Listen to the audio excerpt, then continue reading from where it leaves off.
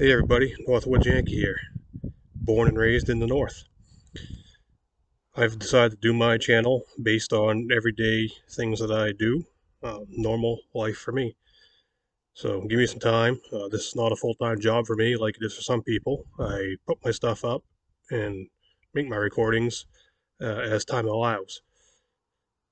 Things I'll be doing and things you'll be seeing if it interests you is we're going to be swinging chainsaws, doing radio stuff, uh, jarring and canning, home repairs, welding, tractor work, vehicle repairs, running sawmills, and a wide variety of things. That's just what we do up here. So if these things interest you, check things out, follow me, and hit subscribe, hit that like button, drop comments. Feel free to ask questions. So with that, take it easy. Hey everybody. So something I've been noticing on my channel through the analytics part of it. I don't have a lot of subscribers, probably never will. Don't have a huge following, probably never will. That's fine. Just trying to be helpful to people with good information.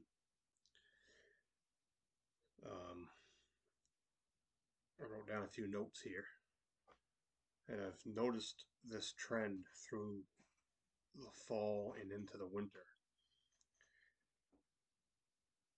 And out of the videos that I have up so far, the ones that are getting the most views are pertaining to heat, which is interesting. So, out of all views for everything, 80% are in the US, 1.2 are in Canada, and then there's a little smidgen in Ireland. So, most are US, stateside. So, I'm going to throw some numbers out. These aren't anything to brag about. They're not huge numbers. I mean, some people will do these amount of views in 1 or 2 minutes or an hour, whatever. Fine, good for them. But in relation to some of the other videos that I have, that after sitting out there for whatever 5 or 6 months, and they have 4, 6, 10 hits, um, these ones, the numbers are higher, and they've been consistently staying that way. So here's what we got. I sat on the couch and talked about pellet stoves versus wood stoves, pros and cons of, yeah, pellet stoves are nice, they work great, but then you're stuck buying wood pellets. Well, what happens when you can't find wood pellets? In this area, they've been rationed before. You can get a bag a day, you can get 2 bags a day, and then you're driving around everywhere making phone calls, trying to find wood pellets for your stove to keep yourself warm. Well, if you've got firewood, you've got heat, right? So that video has 66, just on a simple comparison. Um, the wood boiler that I got back in 2006, one of the original central boiler wood boilers. Kind of outlined how that works. Heating 2 buildings with it, heating domestic water in 2 buildings with it, so I can shut off the water heater, not burning propane. Right now, that is at 1590. Okay, that by far is the #1 video that's going. That far surpasses anything. Okay, so that pertains with heat, just like the wood stove and pellet stoves, right? The next one in the line, um, my dad and me mounted a propane heater on a wall. Had to cut a hole through a wall, put on a vinyl siding adapter kit, run pipe to the wall, mount the heater all up. And that one is at 496. Okay, like I said, not big numbers, nothing to brag about, but we're surpassing other videos by far. Has to do with heat. Next one up. Stood out in the driveway one day on a nice day and talked about getting your own propane tank, buying your own tank, and the pros of that. How you can save money on price per gallon, how you can have anybody fill it. That one is at 131 at the moment. Propane pertains to heat, cooking.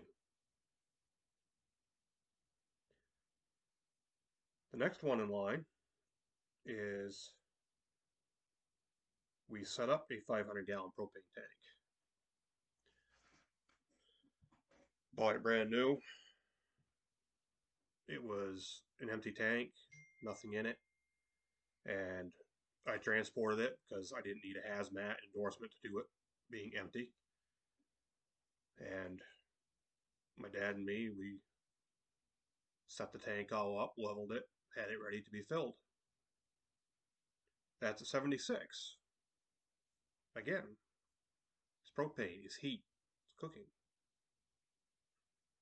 So 1, 2, 3, 4, 5. So those are the top 5 videos. I think I've got about 2 dozen of them up right now. Like I say in the intro, this is not a full-time gig for me. I'm not making money on this. I do it as time allows, and I pick away at it. So out of what I have now, those are the top. So what's that indicating to me as we're rolling into winter and you just watch the news, watch social media, and all the crap going on? People are researching heat in the US. Um,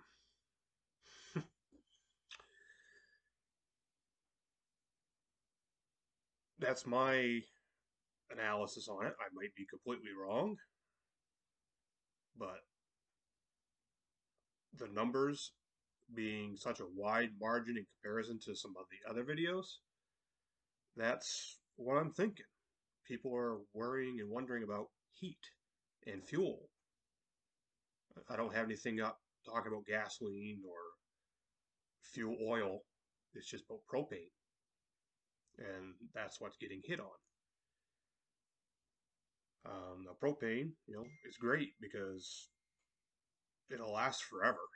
I mean, literally just about friggin' forever. You can store it, you can move it.